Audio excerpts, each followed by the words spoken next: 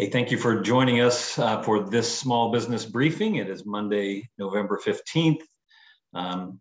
If you are not sitting in a tree someplace, you're welcome. Thank you for joining us at this briefing. The briefing is brought to you by Marana Group. And just as a reminder, if you're operating an e-commerce business, Marana Group can help you with warehousing, order processing, and seamless distribution of your material. You can find out more at maranagroup.com. I think we've been at this long enough. I'm Rob Fowler with SBAM. Brian Calley is the president of SBAM.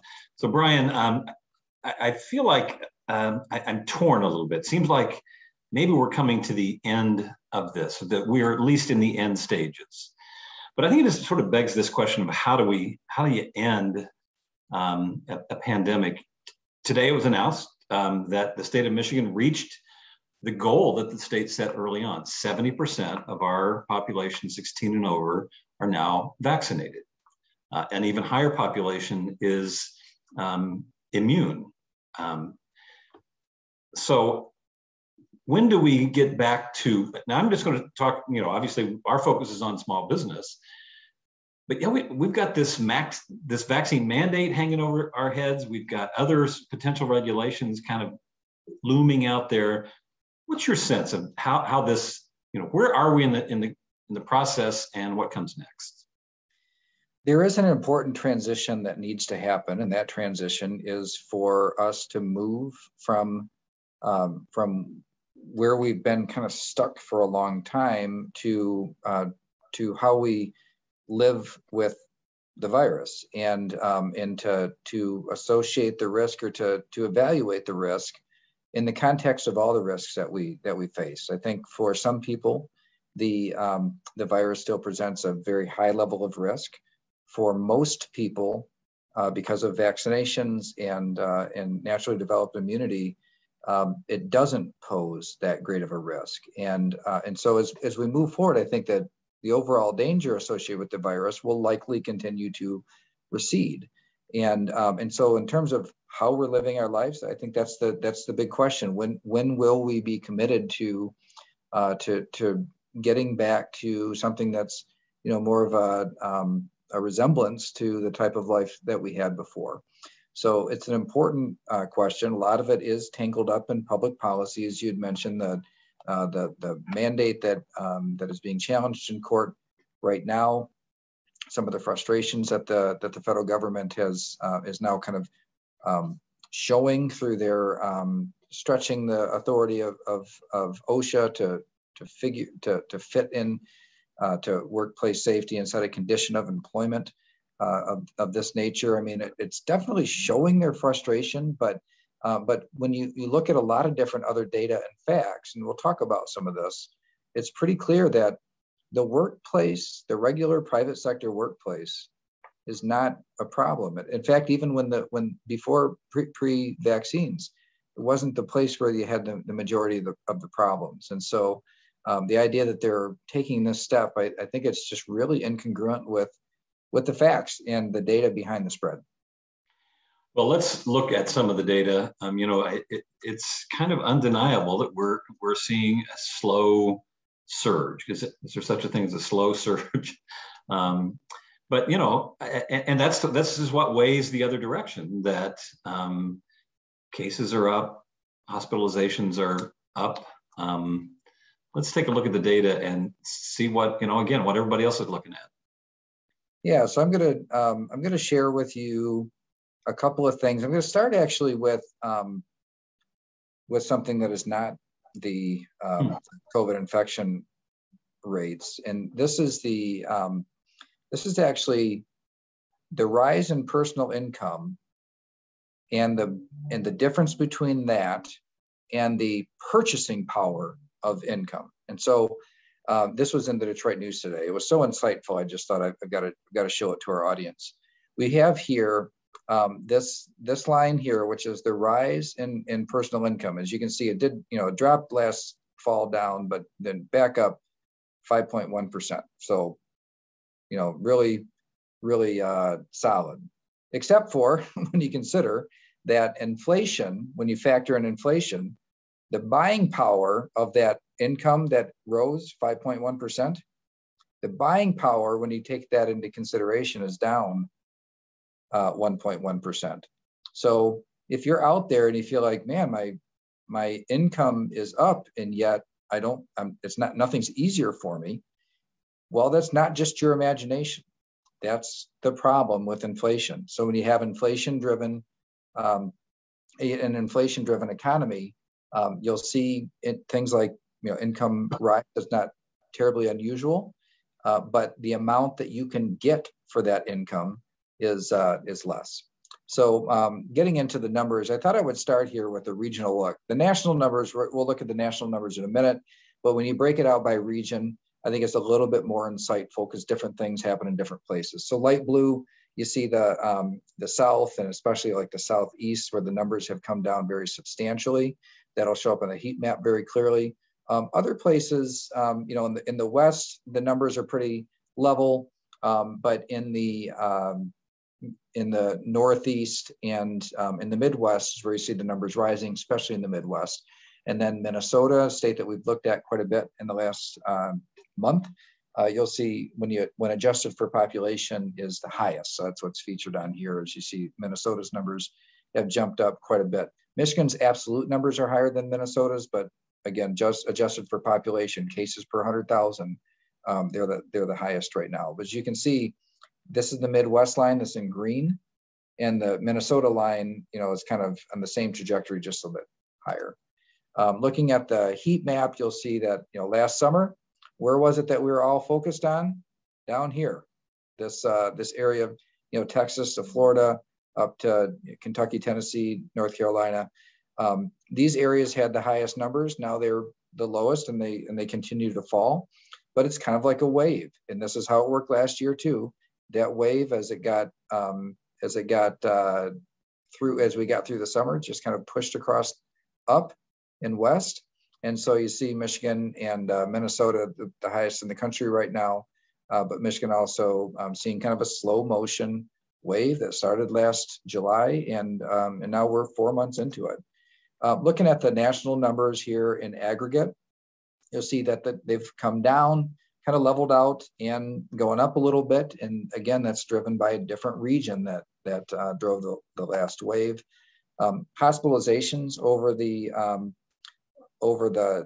country have come down a lot, although that is not the case here in Michigan, which we'll take a look at in just a minute.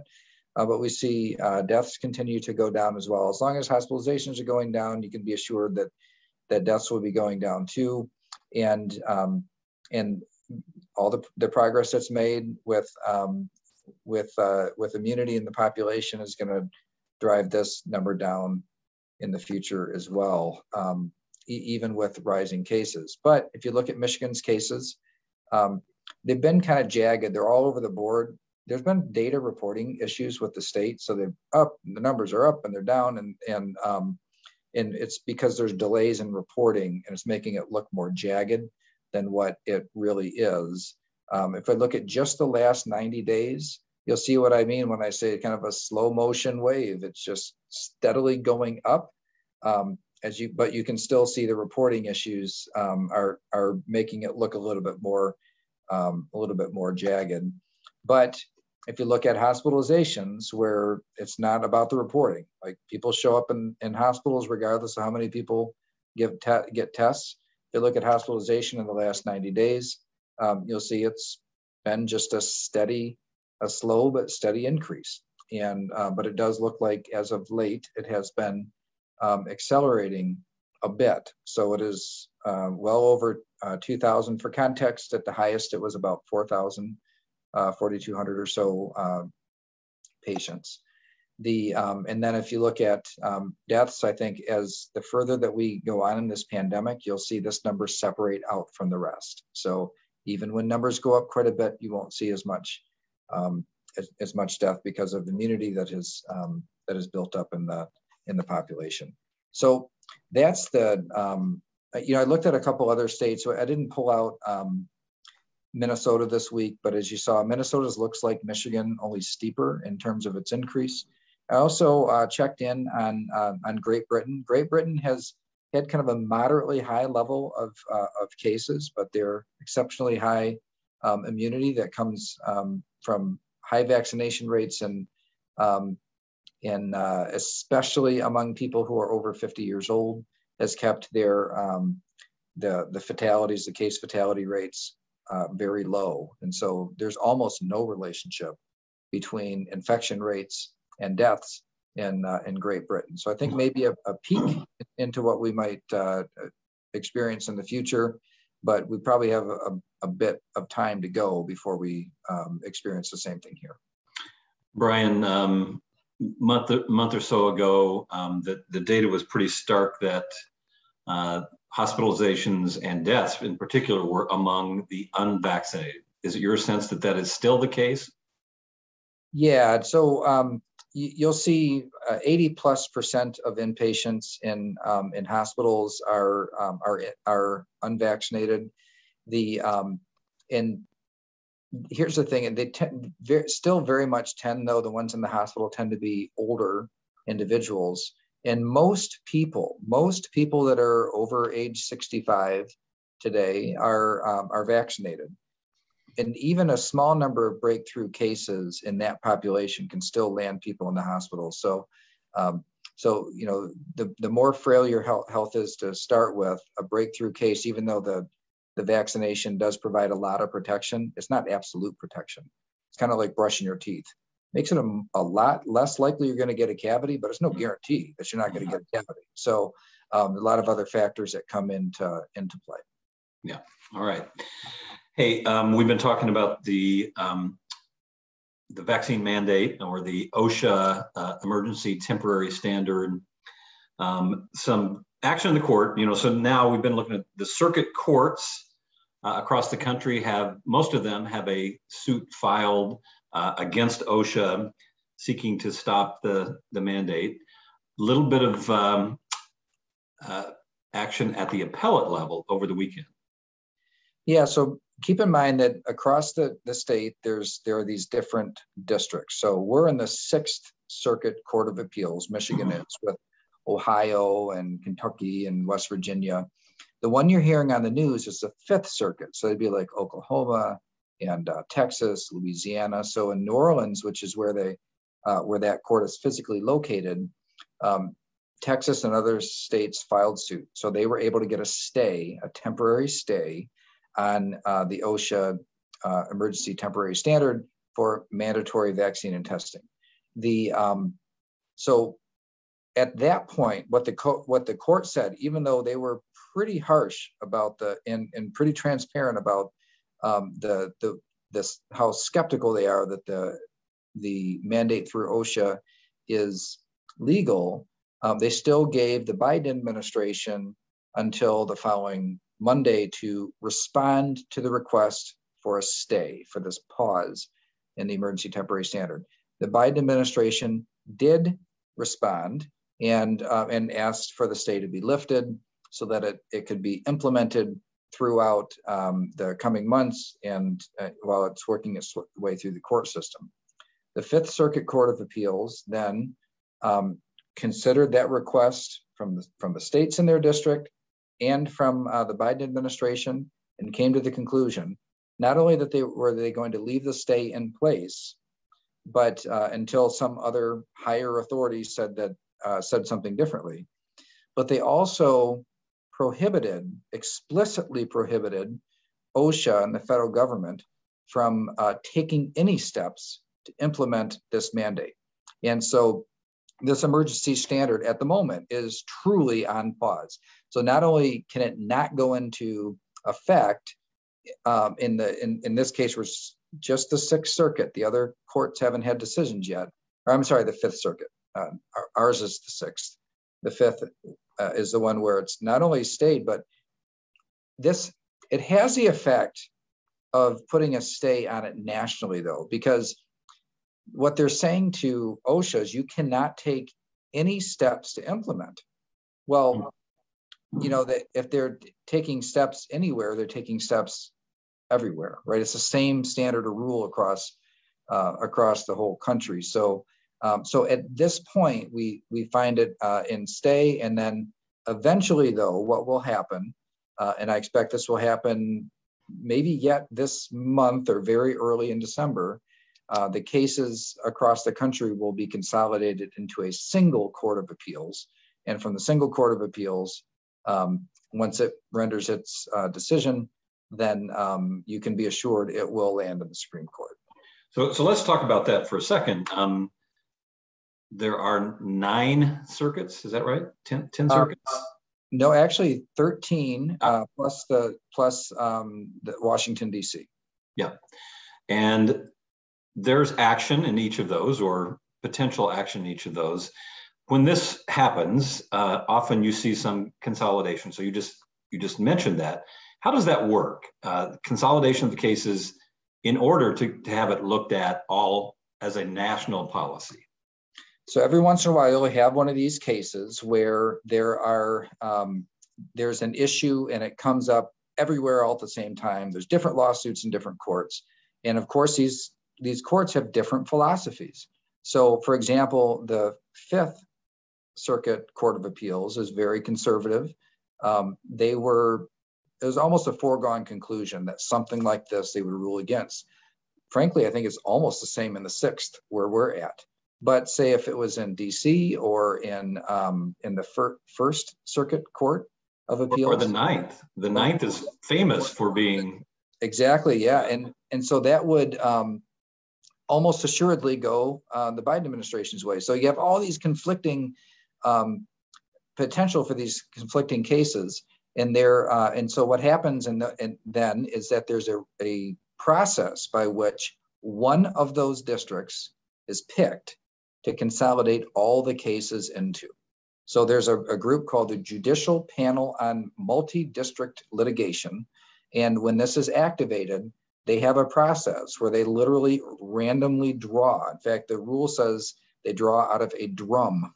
So I don't know if it's a spinning drum or what, but they put all the numbers for the circuit courts that have a case on this matter in them, and probably all of them do. I didn't go through and look at every one of them, but it would stand to reason that they all would, and then they'll randomly select one. Whichever one is selected will have a lot to do with whether or not this stay remains in place or if it's lifted. I could easily see some of these courts lifting the stay later on, but either way, immediately if a stay is lifted or maintained, whichever party is the losing party will go to the Supreme Court and ask for that to be changed. And that's how we know it'll end up at the Supreme Court. I mean, if I were a betting man, I'd say that ultimately the Supreme Court does strike down OSHA's emergency temporary standard for several reasons. There's actually a lot of different ways that this could be attacked legally, but I think it's a fairly good chance that 5-4 or even 6-3, the Supreme Court would go against it. But you really never know. We got some new justices on the court, and this is not the type of case that comes up all the time. So between new justices and a kind of a novel case going through the process, you really can't be sure. So at the same time that is happening, and to be clear, we oppose mandates. We'd like to see this stay upheld, or the Supreme Court strike it down altogether. But at the same time, that OSHA is actually considering broadening it to smaller companies. And I mean, they've said they believe that large companies had the administrative capacity, and they weren't sure that small businesses did. And so they were actively considering broadening to small businesses, and they wanted to hear from small businesses. So we have a current, just today, sent out a call to action. This one's a little unusual. It's not like call your congressman, call your senator. This one's very different. Could you kind of talk a little bit about the process we're trying to engage in right now? Yeah, so in administrative rules, there's a public comment period. That public comment period is open. And unfortunately, it's not as easy as our normal calls to action, where you just kind of put in where you're at. It'll tell you who your representative or your congressman or whatever, and you send out a communication. It's done. In this case, it's a formal public comment period, which is electronic, but it's a fillable form. So we are putting a link to an article that describes how to engage in this, and then with a click-through link directly to OSHA's public comment page, where you can submit your public comment. The reason that this is important, you might say, well, I don't have 100 employees, therefore it's not likely to affect me. This emergency temporary standard explicitly started the clock ticking on public comment so that they could in the future implement a vaccine and testing mandate for smaller employers as well. So this is not speculation. It is explicit in this rule.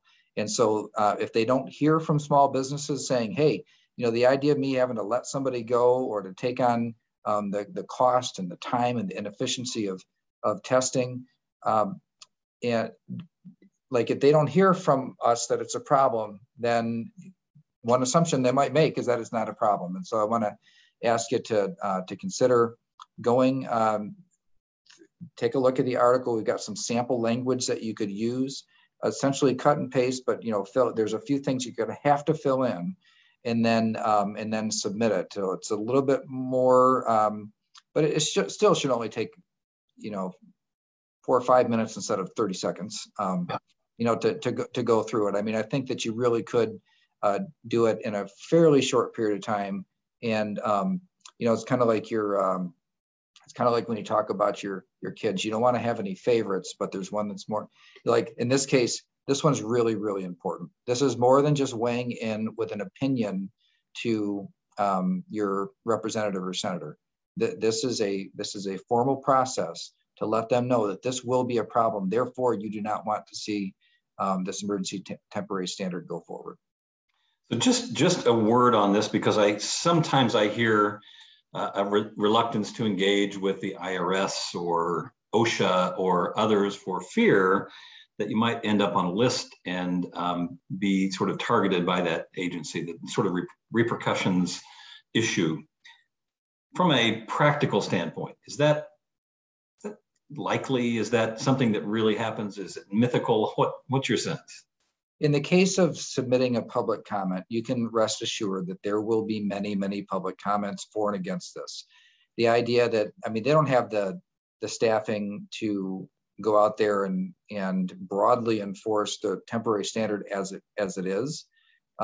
So it seems very impractical that registering a public comment in opposition to this would somehow lead to them wanting to go after you.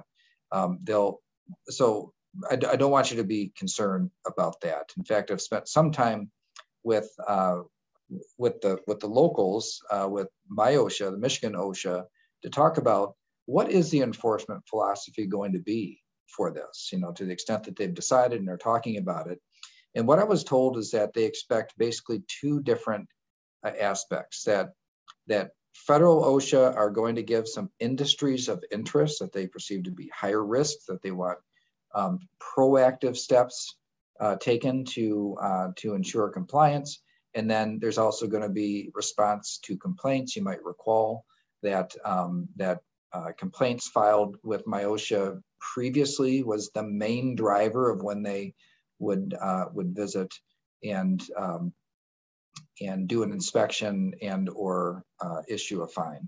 So they'll be primarily responding to complaints, but also focusing on some industries of interest. As far as I know, that has not been published, and there hasn't been a decision on what those industries of interest would be, but something I think would be forthcoming, certainly if the stay was lifted.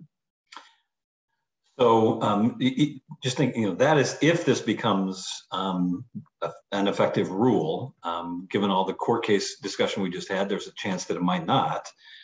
Remind us, if the court cases are not successful, what is the timeline for the effective date of this new rule?